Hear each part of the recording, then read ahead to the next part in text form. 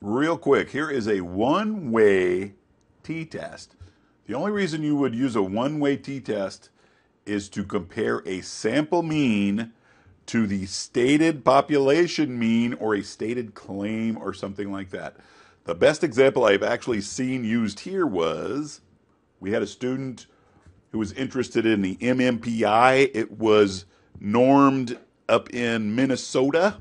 So that means that almost everybody took it was white. She wanted to do a little subgroup to compare the African American scores on the MMPI to the overall scores, and she found a significant difference. So that's a perfect example of when to use a one-way t-test, also called a dependent t-test. But this is going to go real fast, okay? So you name your variable. This one is the football weight. Numeric, boom, no decimals. If they measured the weight in decimals, we would use decimals, but they didn't.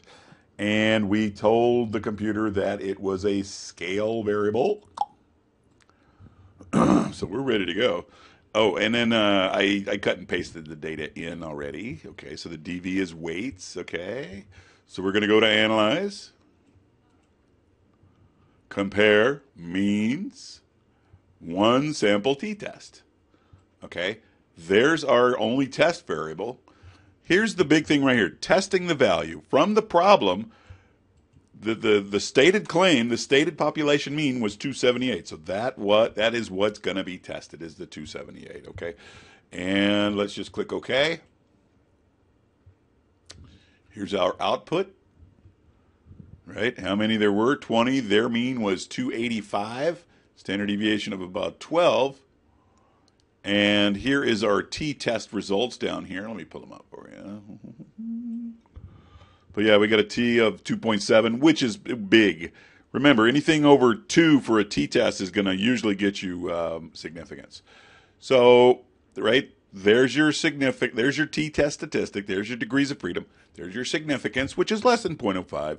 So we get to say, yes, there's a significant difference between the sample, the Chargers, the weight of their linemen, and the stated mean weight of all the linemen by the NFL. And that's about it. MGZ, out.